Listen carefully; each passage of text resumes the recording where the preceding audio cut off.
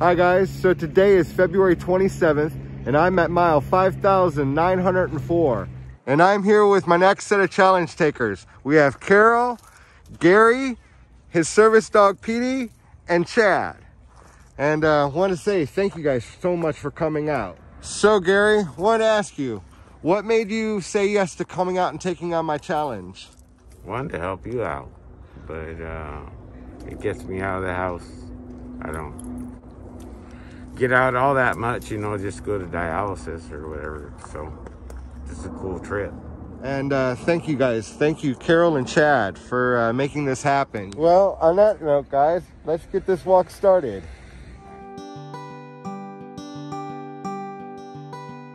Yeah. Are we gonna actually walk a mile? Yes, actually it'll be about 2 miles. Okay, that's awesome. Thanks, guys. And we'll be taking some little bridges onto some tiny little islands. And there's a totem halfway through. Cool. So right now we got Chad's going off to go get some candy. Yeah. Gary's got some low blood sugar going on. It's on the way to low blood sugar. It may, well, after this walk, I may be feeling it. So we're gonna go get some food, so. Yeah. Yep. We're all looking forward to that. Oh yeah. Hey, Chad's back with the sugar.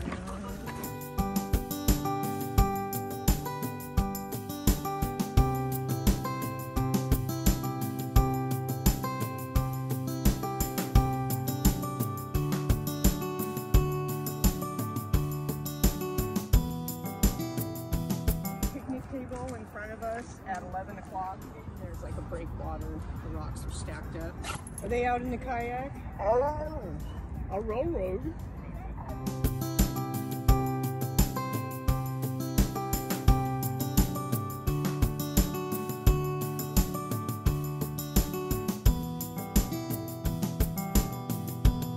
We're about to cross a bridge that's the size of a dock. Now we're officially like on a dock. Come forward. Step up. We won't let you fall.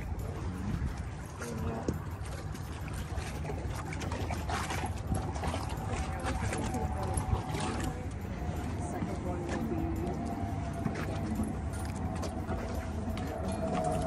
be. Thank you, Carol. I would have had him falling.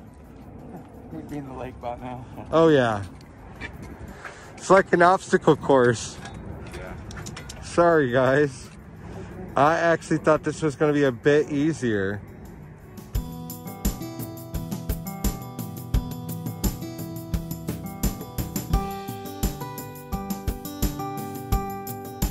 Hanging over the road, so stop a little bit. Perfect. There we go. That was like perfect by like an inch. Yeah. Right.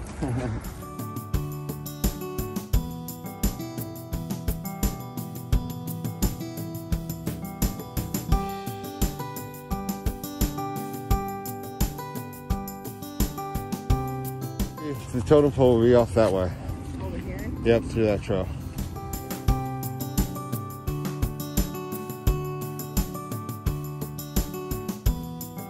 Go in front of the totem pole. What's on the top? Looks like a salmon. A man, a raven. Holding a couple of fish, it looks like. Yeah, man with a salmon. Is that an otter? Beaver. Beaver, maybe. Might be a beaver. Carved by Haida Chief John Dewey Wallace, Waterfall, Alaska, 1937. Watch out for the curb. Chad. Step up. Curb. I'm going to step down a little bit.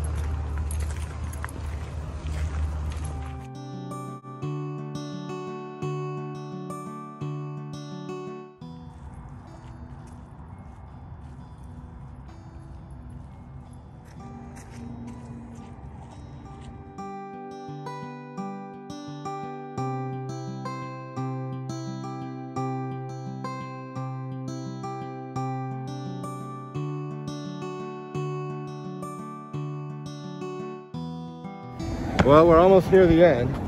Yeah, So what'd you think of the walk? it was cool. Muddy, but really cool. Yeah, them bridges. Yeah. They were treacherous. The Bridgers was a challenge for myself as well as Gary. Yeah, thank you. I would have let him into the water. I nearly decapitated him. Yeah, He's just lucky he made it out alive, poor guy. Yeah, you used up your one chance. I know. So we're gonna go get something to eat, and then we're gonna do our smoke sessions. Stay tuned, guys. So here we are. We're back at Gary's. I wanted to say thank you so much for coming out and taking on my challenge. We did 2 miles today. Yeah, it was pretty cool. So what did you think of the walk? I enjoyed it. It was kind of treacherous there at the dock walk, gangplank kind of thing, but for the most part it was okay. I was a little worried that we might end up walking you off into the water, so I'm so glad that we didn't. No water walking, but I did get ran into a branch, but Is that what you guys would Good going. see that? Are you okay? You weren't paying attention. We're talking about the dock, right? everybody gets their one time, so Yeah, so Carol got her one time. When's the last time that you've been on that long of a walk? I don't think I've ever been on that long of a walk. I'm kind of I wouldn't say homebound, but I don't go out that much. As I said before, I really enjoy any chance I get, but it's few and far in between. You not having your sight, you kind of have to rely on others Well, a yeah. little bit more just to help navigate the world around you. Yeah. This allows me to see a little bit more about, you know, how I can be helpful to friends of mine who might be battling visual impairment or some other hurdle that makes it a little bit hard to navigate. Made me realize, you know, I kind of need to reach out to my friends and my family and my loved ones who are who have it a little bit rougher than I do, and see if I can help them get up and get out. Because it was a great walk for me. I mean, it was really so beautiful. What is it that you use cannabis for? Gastroparesis, neuropathy, glaucoma, and appetite stimulation. What is gastroparesis? My body doesn't digest food at a normal pace. If I eat late at night, then my body won't process the food until the morning, and then in the morning I'll get nauseous and then I can't eat. So I need to smoke the weed to stop the nausea and stimulate my appetite. Wow, so it's like a 1-2 punch. Yeah. What is glaucoma? It's pressure in the eyeballs. Okay, and cannabis helps with that? Yeah, it helps with the pain, helps with the pressure. 2001, they started warning me that I'd be having problems with my eyesight. I was completely blind within 5 years of that. So in other words, at least when we went and were describing to you what it is that we were seeing out there, you at least can imagine it in your mind. I've seen enough to know what everybody's describing. How long have you been using cannabis medically? Just after my heart surgery in 2003, I was probably taking like about 22, 23 pills a day, just causing a wreck on my appetite. I couldn't eat anything, and the only way I could get any sort of appetite was with cannabis. Are there any strains that you find extremely helpful? Blue Dream, OG Kush, XJ13 is a good one. Anything with Jack Herer in it.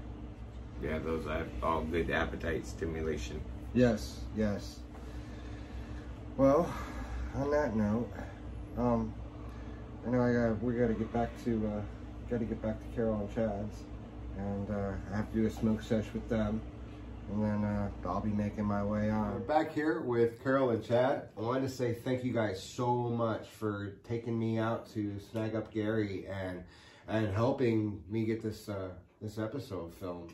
I don't think I could have even just plain and simply guided Gary I mean, if I was thinking I'd maybe have you hold the camera, but I quickly realized that if I did that, poor Gary would have ended up in the water. Yeah.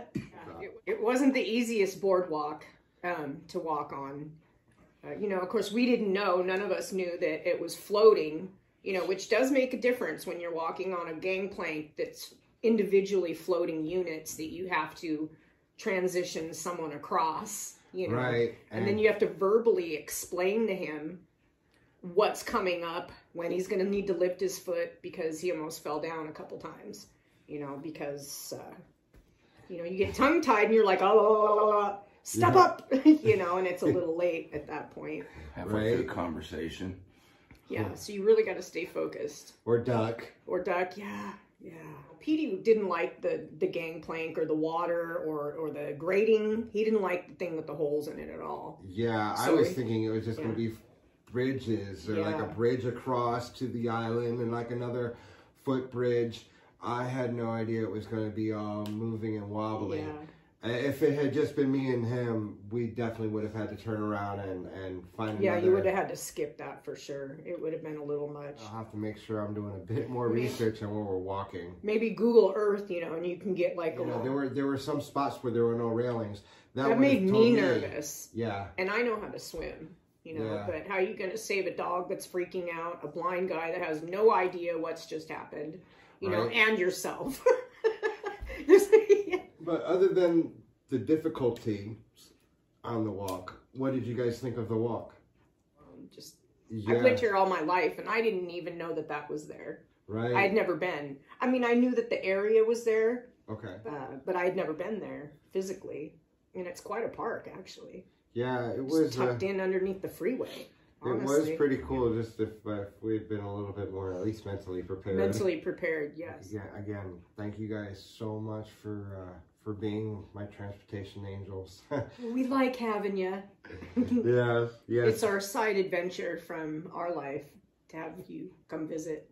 Breaks up our monotony a little bit. And we're always going to do something too. Always, because there's stuff to do, and Mother Nature doesn't cost anything, but, you know, maybe a little bit of gas money. Right. Bring a little bit of cannabis and...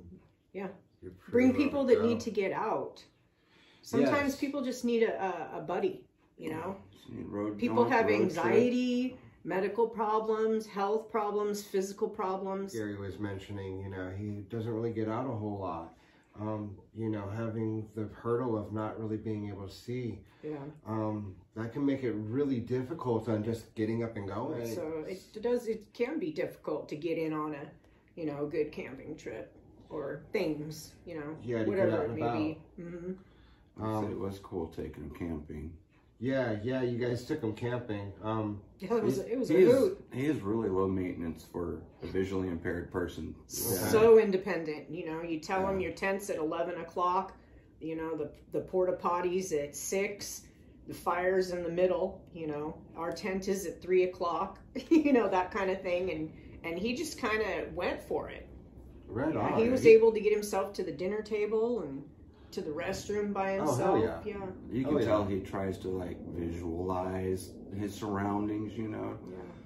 But he picks it up pretty well. And really well. Remembers like the slopes in the ground and shit where like maybe big rocks are. Because he's dealt with, you know, his hurdle. He knows exactly what kind of help to ask for. He knows how to ask for help. He knows how to say, hey, you know, this is what I need. Not everybody has that. So sometimes, you know, going and asking your friends who have hurdles, you know, would you like to go hang out today? Would you like to go out for a walk today? Ask them, you know, how can we make that happen? You know, that's one thing I've been doing is I've been inviting people to come out and walk with me. I've been challenging people to come out and walk a mile with me. And I've had some people say, I want to come, but I can't because of this or because of that. And I'm like, well, how can we make that reason disappear? You know? Yeah. And what do we do to get rid of that? You know, okay, so you can't quite walk too well. What if we bring a wheelchair along just in case? Or, you know, what if I bring a walking stick or a cane to walk with, or maybe even a crutch? you know. Again, thank you guys so much for helping me get this episode accomplished and coming out and being my transportation angel, providing me with a safe place to lay my head in between these episodes and everything that you guys have done. And it's about time I gotta make my way on. So, on that note, as always, guys, it's your hit. Don't make me smoke all this weed by myself. Come walk a mile with Seth. He'll show you some magic. Yes, I challenge you to come out and walk 1 mile with me. I'll show you magic. Much love and much peace, you all.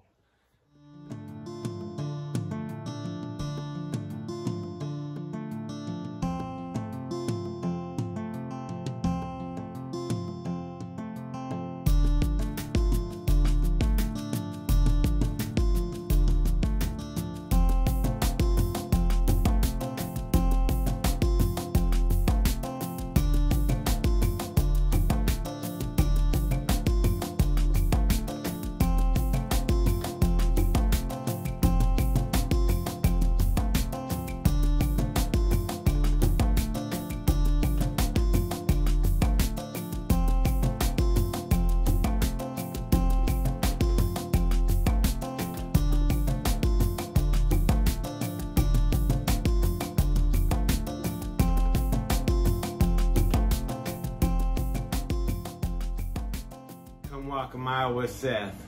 He'll show you magic. All right, guys. Much love and much peace, you all.